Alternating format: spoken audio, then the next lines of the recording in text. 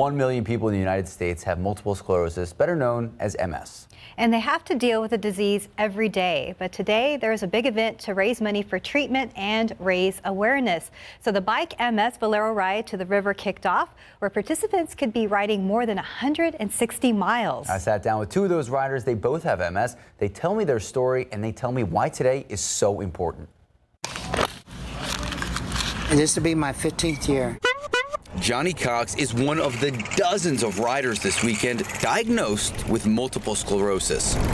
And right by his side is his teammate and his friend, Marissa Castro. I would describe MS as being a progressive disease that affects the central nervous system in the body, specifically the brain and the spinal cord. I rode in at that time in support of my baby sister. Johnny had known about the disease for more than a decade. He actually started participating in Bike MS 15 years ago, all in an effort to support his sister. But he was just diagnosed 5 years ago. As for Marissa, it took her by surprise. Balance, fatigue. My legs are like really unstable. Numbness, tingling in my body, speech issues.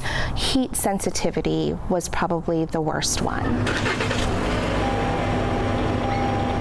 So went for a brain MRI, and that came back resulting in lesions, so white spots on the brain. It can be a terrifying diagnosis, and it can be life-changing. My parents cried, and I had to tell them, no crying.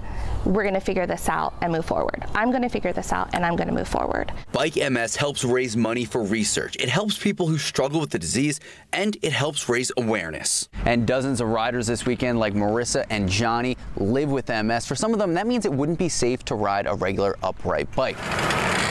So thanks to an anonymous and generous donation, they have these trikes. Came home from work one day and there was a truck with Santa Claus out in the parking lot where I live, and I go, what is going on? This is yours. Recumbent trike. That's yours. That's yours. I was gifted this Secret Santa trike. Go, Johnny, go! Johnny and Marissa are on Team Wingmen. 57 cyclists with MS proving to themselves that they can do this. There's no goal. There's no end goal. There's no, oh, you have to do the 50-mile route. Oh, you have to get to rest stop 2. They are on a personal journey. And they're excited and ready for their ride.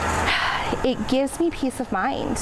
It really does. On a day where I know that I can get out and ride, you know, I call it pedal therapy. It's mind-freeing.